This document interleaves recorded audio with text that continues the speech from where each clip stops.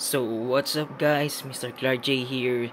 So today I'm gonna teach you on how to enable or activate any cheat or how to use cheat on Medieval 2 Total War Mobile Edition.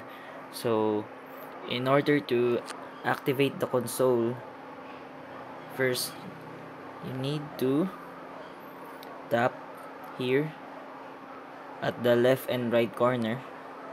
Hold it for a few seconds, for example for 2 seconds.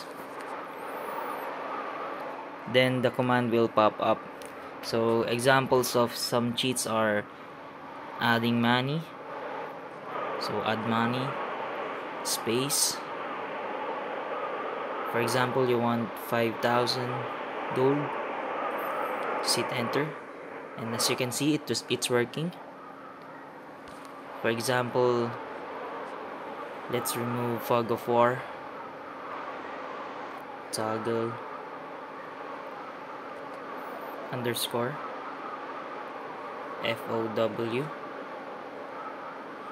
So as you can see, it's working. So if you like this video, like, share, and subscribe. And if you want ask any questions, that just comment down below. Thanks for watching, and bye.